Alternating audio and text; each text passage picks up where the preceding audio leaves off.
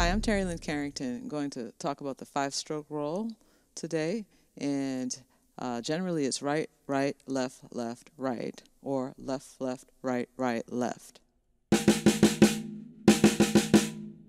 Some people practice slow to fast, and some people don't do it that way. Just practice at metronome markings. One other thing that I actually really like is to change the sticking of the 5-stroke roll, and I like to play it as a paradiddle with an extra stroke. Right, left, right, right, left, opposed to right, right, left, left, right.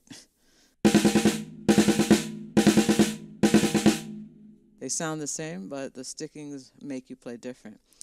With this alternate sticking, I can play it more fluidly, or I can change the rhythm of the sticking.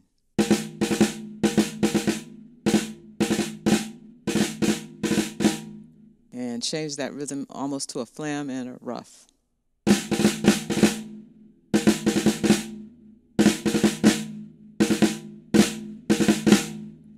And I can move it around the drums fluidly.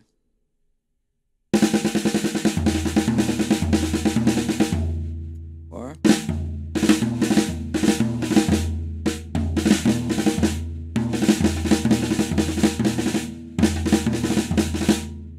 things like that.